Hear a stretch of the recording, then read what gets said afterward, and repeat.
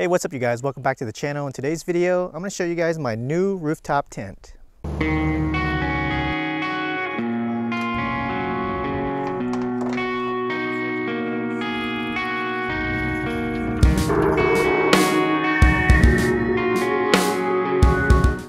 Now you're probably wondering, where is my rooftop tent? And it actually is on there. It's behind the awning. It is a very low profile rooftop tent. Now this rooftop tent is a custom built personally by me, and I got a lot of inspiration from Ripcord and another Japanese YouTuber. I'm gonna leave their YouTube channels down in the description for you guys so you guys can check it out. Now I took a lot of influence from these two specifically, and I'm gonna show you guys exactly what I came up with. Let's go ahead and deploy the tent and I'll show you guys what it looks like. All right guys, to deploy the tent is very simple. There's just two latches on the back here, and we're just gonna open it up.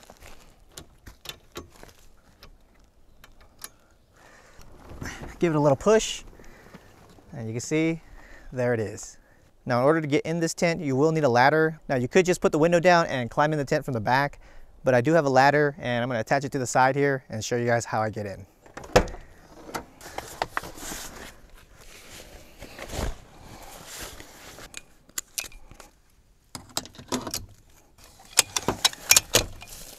All right, that's pretty much it for the ladder, and they're attached on the side here by these two brackets. I'll show you guys an up-close photo, but pretty much they're the same as any other clamshell type rooftop tent. Now, if for some reason you can't push the tent up from the ground because maybe you're too short or something, you can actually climb on the bumper and do the exact same thing. If you adjusted your shocks properly over there, you shouldn't have to use much force to push this up, and once it goes, it starts going on its own. So here I got a bungee cord that kind of keeps all the tent material in when I close it, so you can actually just pull it down here.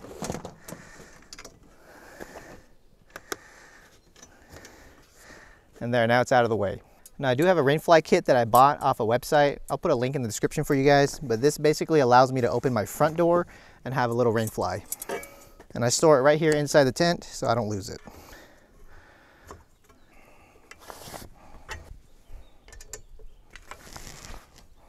All right, just like that. Now, like I said, if you wanted to, you can climb in through the tent through the back if you didn't want to carry around this lunky old ladder around. And if I'm solo, that's usually what I'll do. I'll probably put the rain flies on after, and then I'll just climb right in. All right, as you guys can see, I also have a door on this side, and the same door is on the other side as well. And I can roll it down or roll it up as I need to. Right now, I've just got it held up by this clamp. I have to figure out something about that. But the idea is you can just roll this up and you can have a nice window here. This also comes down as well, so that way you can put your feet out, and also helps so you can climb out into the ladder easier. So you can see here, this is just a privacy thing here. You can pull it down, it's Velcroed on. I've sewed some Velcro onto the canvas here. You can see each canvas has double zippers, and that's to allow for the door as well as the mesh door on the inside. So it does have a mesh door. You can see here the front, this is the mesh door right here. And the material I use for the mesh is actually kind of funny. I found it at my wife's work, and it's just a bug screen, and it came in a roll, and I just started sewing it on there, and it looks like it works, and it actually is, you know, pretty good. All right guys, this is pretty much the tent deployed. As you can see, it's using 80/20 extrusion aluminum. So this is actually from T-Nuts, not from 80/20. You can buy the same stuff from T-Nuts for a lot cheaper.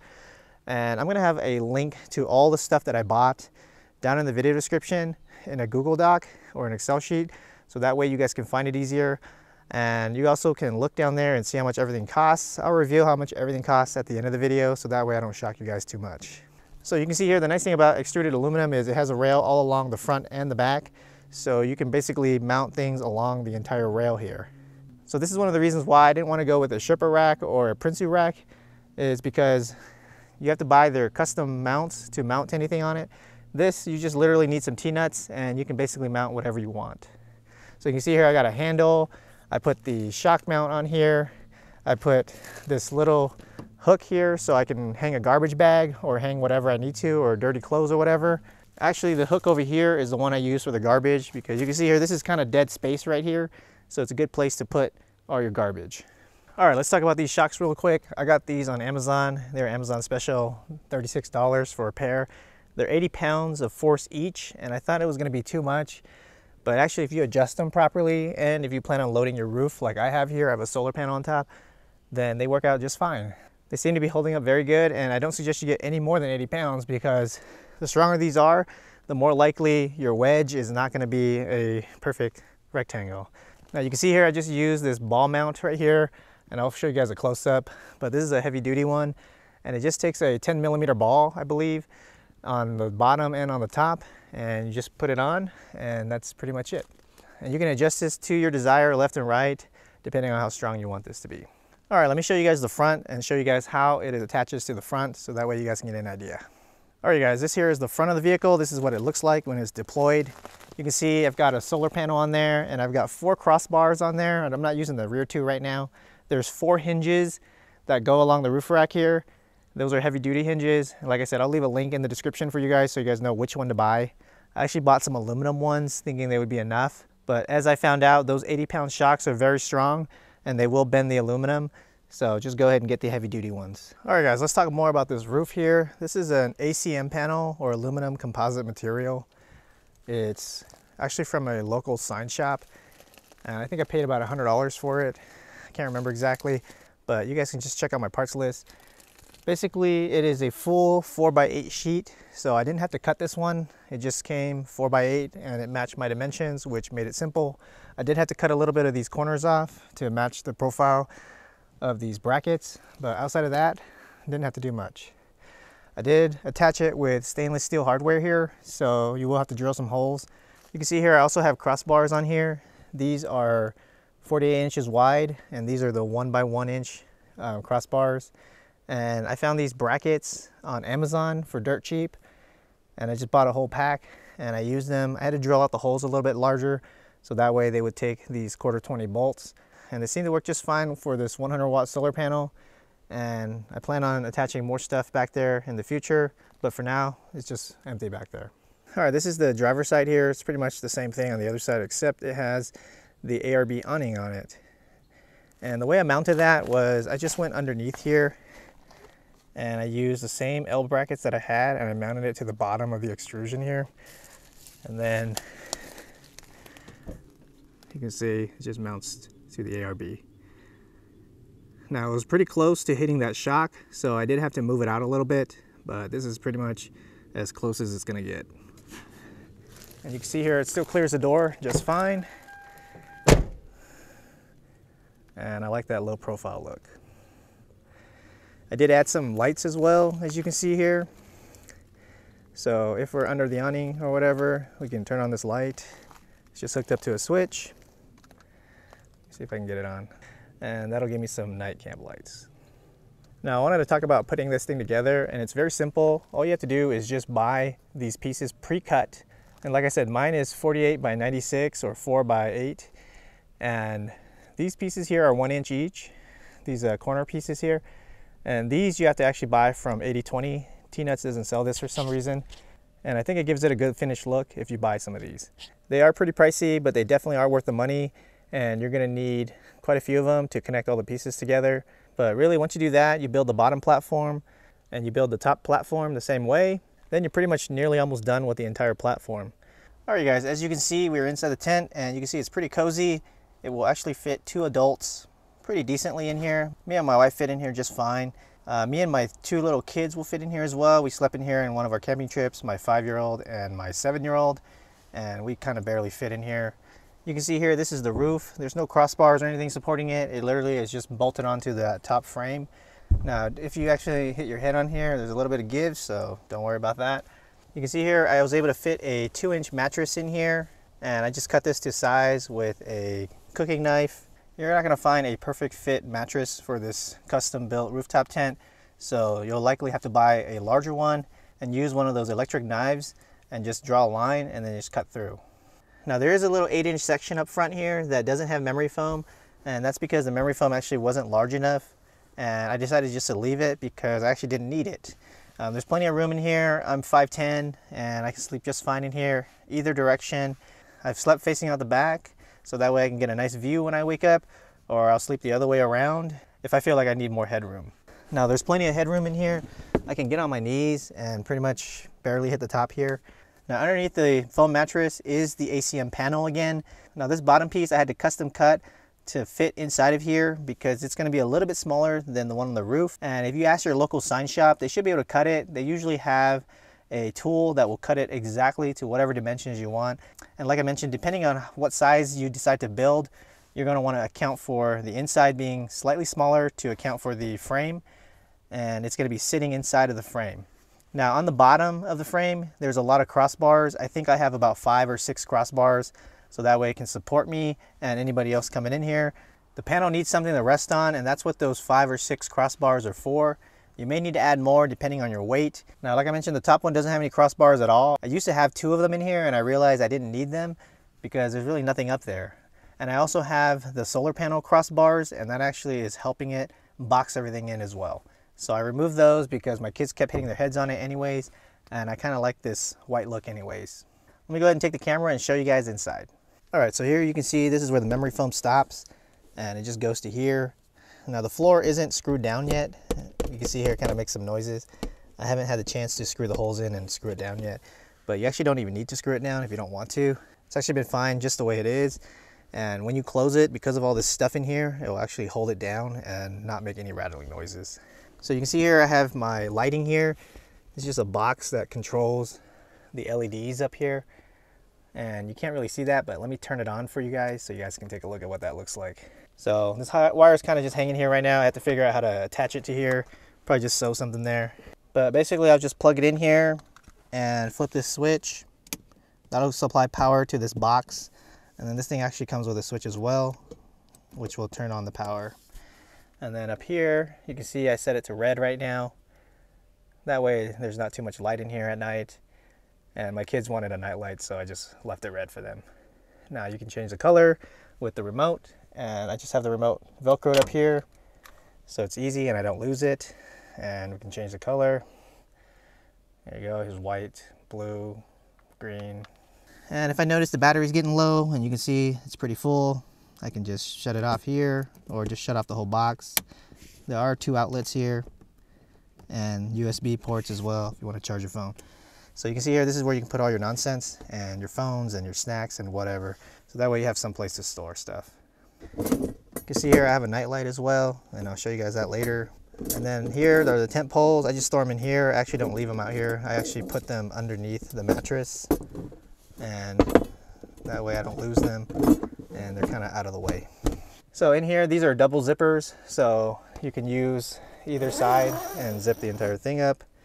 So you can zip the mesh and leave the other one, or you can unzip both of them and, you know, open the whole entire door here. Or you can just open the outer door. And like I said, if you don't have, I don't really have anything to hold this thing up yet. I'm just gonna throw it on the roof for now.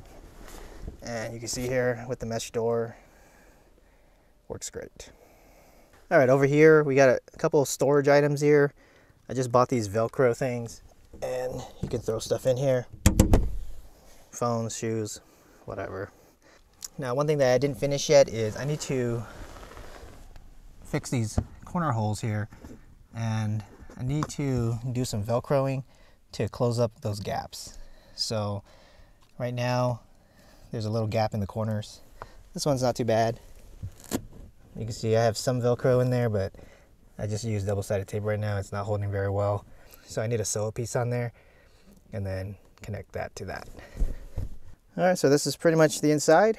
And I can't actually leave any bedding in here because it actually doesn't fit. The clamshell actually won't close. So if you want to fit extra bedding, like your sleeping bag or blankets, you'll definitely want to consider larger extrusion, maybe 3 inches. I'm using 2 inches on the bottom and 2 inches on top. So it only gives me about 3 inches inside. And this memory foam's 2 inches. So you can see there's going to be not a lot of things that are going to fit in here.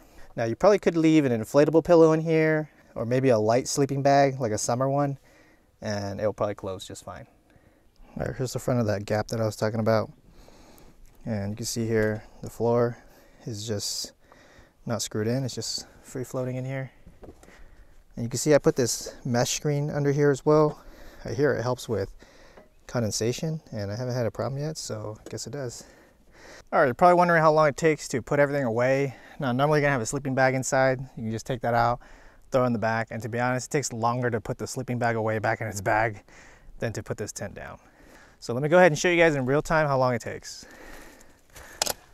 Take off the ladder, watch your fingers.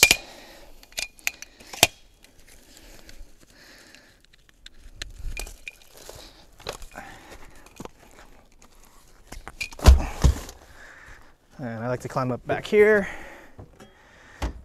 take the bungee cord, put it back up.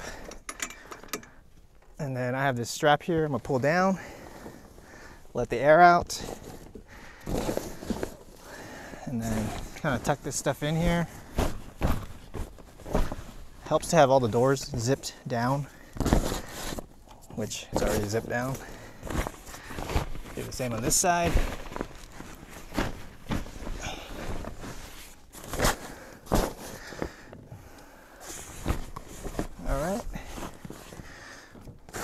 All right, once you get to here, use the clamp.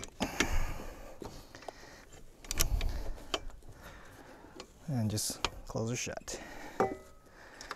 And I forgot to tuck this handle back in here.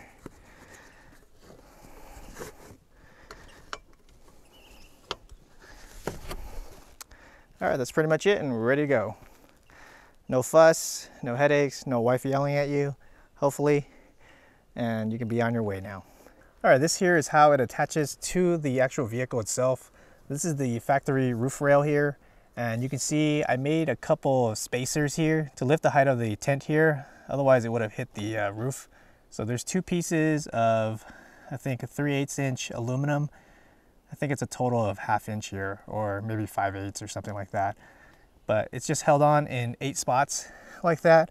So there's 2 here, and then there's 2 right back here at the back, and then same on the other side.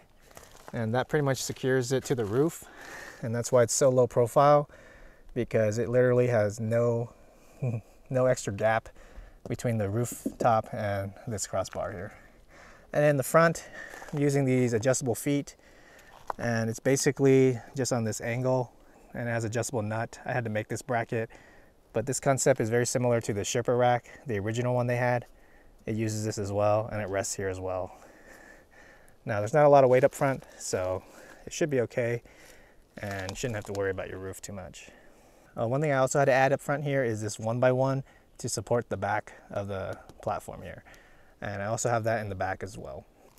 So there you go.